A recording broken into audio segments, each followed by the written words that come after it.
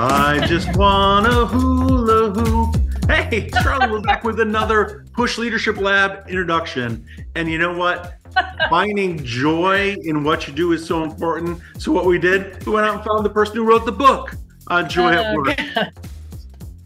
So excited to have Robin on the dais with us for Push Leadership Lab next Wednesday. Robin, why is joy important to a corporate culture?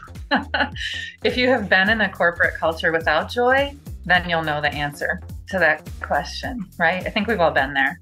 And joy just keeps us wanting to do good things, right? So if we don't feel like whole people, if we only feel like slaves to the work culture, we're not going to give all that we can give. But when we feel good and whole and filled with life, just giving and serving and contributing is a natural outpouring of that. It's hard to have a growth mindset when you're in a toxic environment. You know, bad soil doesn't grow anything. You're going to have tips for managers and leaders to amp up the troops, if you will? Got three takeaways. This is going to be so simple and fun. There's no way people can mistake these tips. They're going to walk out going, why didn't I think of that? It's just that simple.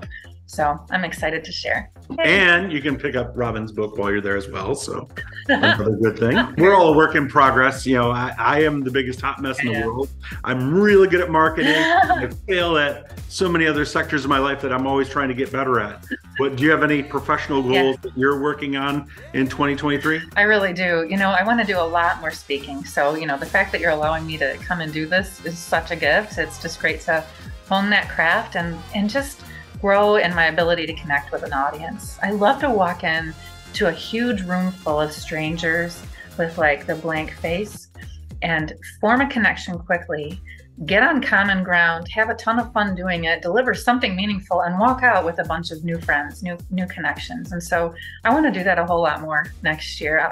I'm just really actively seeking those speaking engagements. Well, I would say learning is easier when you're laughing, but I also think growing your company is easier when you are loving what you do and finding joy in the work. So I am excited to share your big ideas with everyone at Push Leadership Lab next week.